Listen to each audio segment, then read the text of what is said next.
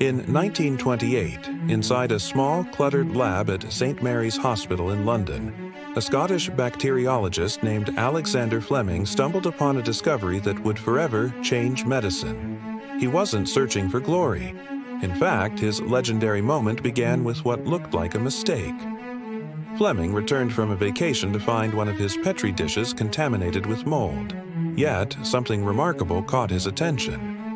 Around the mold, the bacteria he had been studying were gone, as if the mold had fought them off.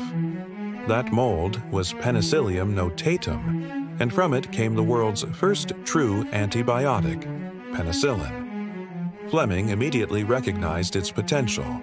He warned, though, that misuse could lead to resistance, a warning that echoes even today.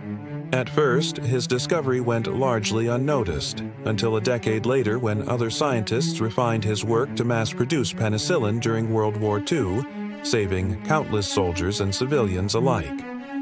Fleming's humble observation transformed modern medicine. Diseases that once spelled certain death could now be cured.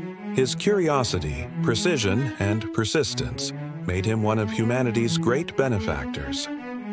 From a forgotten petri dish to a global revolution in healthcare, Alexander Fleming's story reminds us that sometimes the greatest discoveries begin with an accident, seen only by a mind that refuses to overlook the small miracles in front of it.